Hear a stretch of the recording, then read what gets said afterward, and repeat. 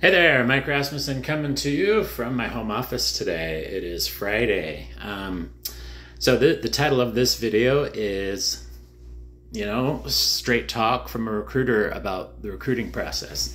So I want to just get into demystify a little bit about what this all is about. So having been in recruiting for nearly 20 years, I just want to share some 5 tips that candidates can do to leverage their relationship with a recruiter. Today you can see I'm wearing the Overcomer shirt. So I think when it comes to a job search process, many people, there's a lot of myths, there's a lot of misunderstanding about job search when it comes to candidates and what they think that recruiters actually do. So here's 5 tips of how to work with a recruiter. So first, let me just share a differentiation of, demystify the recruiting world a little bit. So there's 2 types of recruiters. There's an agency recruiter, and there's also an in-house recruiter. So these 2 definitions, you got to make sure you understand which type of recruiter you're dealing with. Right now, I am agency side recruiter, more of a recruiting consultancy that I work for, but it's the same idea.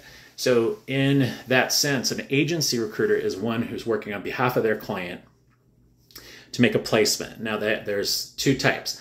One could be permanent placement, which is they're working to place a candidate in a company on behalf of their client, and they're working on the reach outs to make those initial reach outs. Why would a company hire a recruiter to do that? Many times it's staff shortage. It could be as a result of not having enough really hard roles that they need the extra pair of eyes on. They need us to go out and hunt and do proactive outbound searches for them. Other circumstances, maybe it's a confidential search. They just don't want anyone to know. And so they don't want their own recruiters reaching out. So they reach out to an agency to engage. Others are temporary roles. So they have someone that went on a leave, or they're trying to do a temp to hire. They want to try the candidate out before they actually employ them on a W-2, so on and so forth. So just keep in mind when you're working with a recruiter, if it's an agency recruiter, ask some good questions up front to understand, the type of recruiter they are, whether they're in-house or whether they're working on behalf of a specific company. Then there's the internal recruiters. These are the folks that could be in HR, or they're actually talent acquisition. They're actually doing proactive reach outs. They're trying to fill a seat in their company.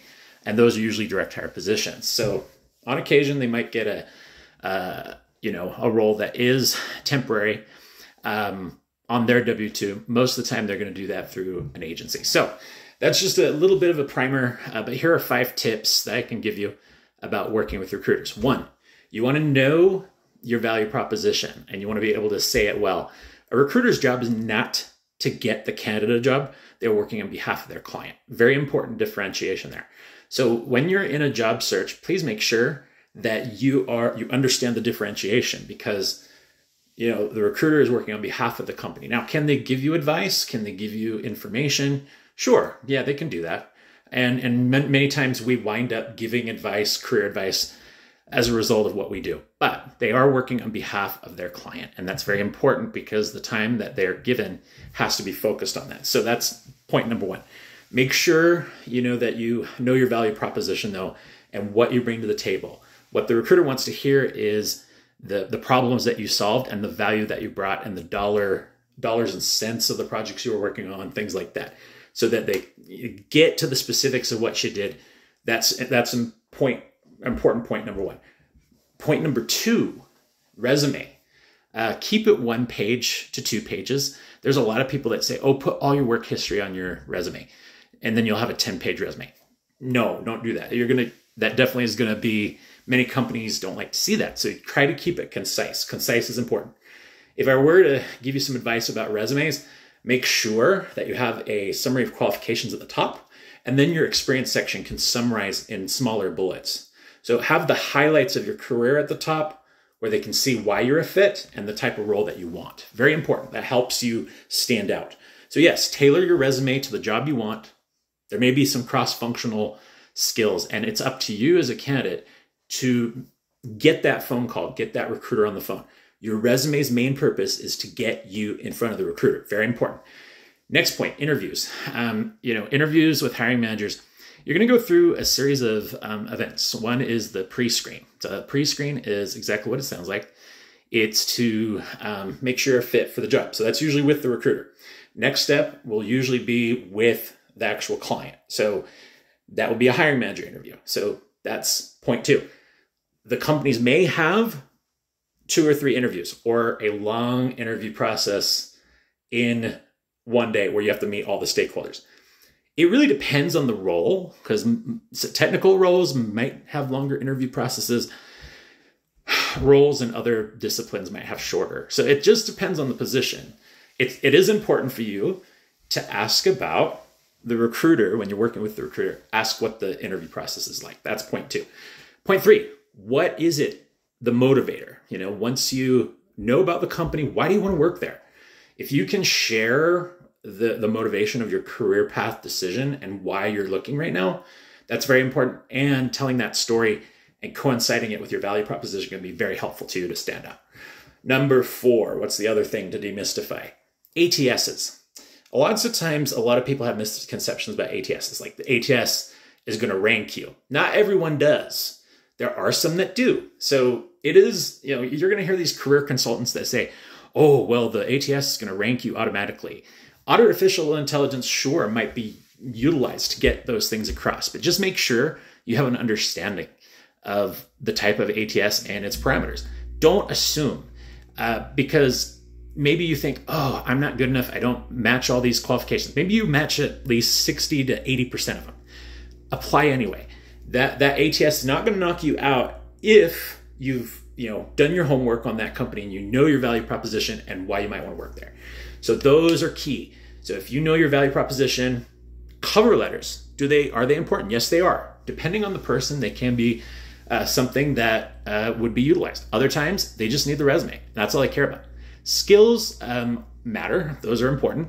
Take a look at that. Make sure you know your skills. So point number 5 is offer negotiation. Many times when you're working with a recruiter up front, make sure you're honest with them about everything that you need in the recruiting process or to consider a new role. That initial conversation is so important. It will help you. So when you're working with recruiters, remember, they know their client and they know the internal scope.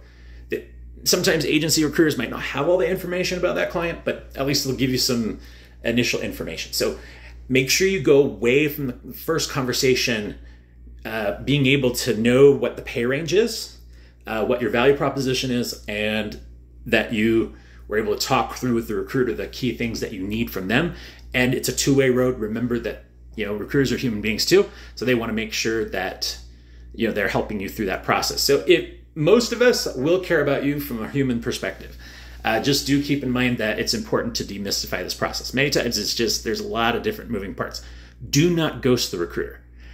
This is my final point. Many times we'll get a candidate on the phone and they just disappear. Like we'll have a couple of initial conversations. Maybe they got an offer, maybe something happened. Just shoot an email over and say, hey, this is what's going on. You never know if that role that you're in could fall through. So don't ghost anyone. The good recruiters won't ghost you, so don't ghost us. Try to, remember, two-way road. Close the loop. If you get a job, you make sure that recruiter knows. It's okay. You can tell them, hey, I found a new role. I'm not interested anymore. My circumstances have changed. Just be honest. Very important. I just want to make sure that these tips are helpful to you. And these are just some quick tips for job seekers when dealing with recruiters. Have a great day. This is Where's Your Next. I will have more content like this in the future.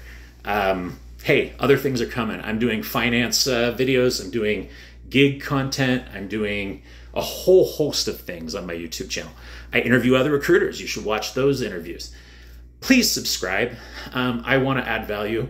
And if you want to see future videos about careers and your questions as a job seeker, fellow recruiters, your comments are welcome.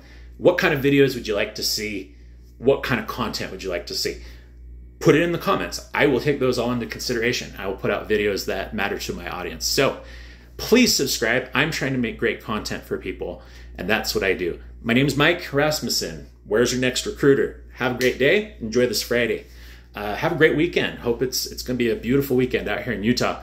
So wherever you are, I hope you have a great weekend. And I hope as the summer ends for you that you're on track. Sprint to the end. This is the end, final 4 months of the year. Make it count. That's what life's all about. So in your job search, also make it count. Know your value proposition, know the long term. Why are you doing all this? At the end of the day, if you can tell your story in a compelling way, you'll always have hiring options in front of you. I guarantee it. From me to you, happy Friday. Where's your next?